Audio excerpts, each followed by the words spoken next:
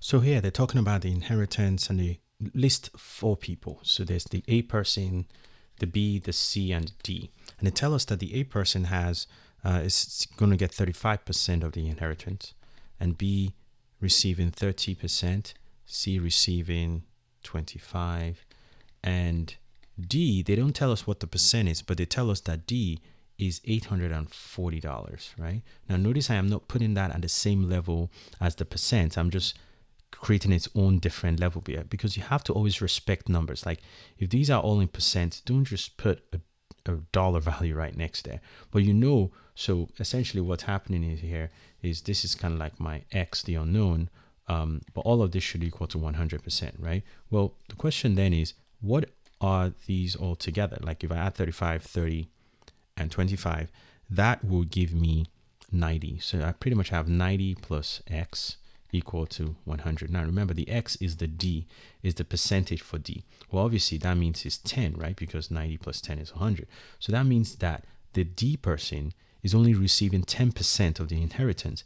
But we already know, I'm going to put that here, 10%, but we already know that 10% is representing $840, right? That 10% represents $840. So what you can do here is we can say, well, we know 840 is related to 10%. And in this question, they're asking us for how much the A person receives, which is 35%. So I can say, well, as 840 is to 10%, so is 35 to the unknown, meaning what we're looking for is called that N. Okay, so now we could just cross multiply.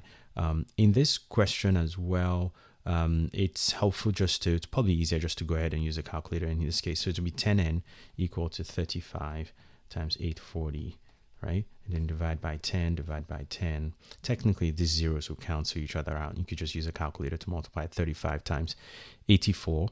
And so that will give us the N as 2940. So $2,490 is what the A inheritance person will receive by just setting up this way. Find the percent of the D, because you're looking for that percent of the D because it's directly connected to a dollar value that you know, and then use that in a ratio proportion situation like I am here, and to solve for A. So the answer is 2940, which is it's a grading number. It's a self-response answer. So you just throw in the 2940 as your answer.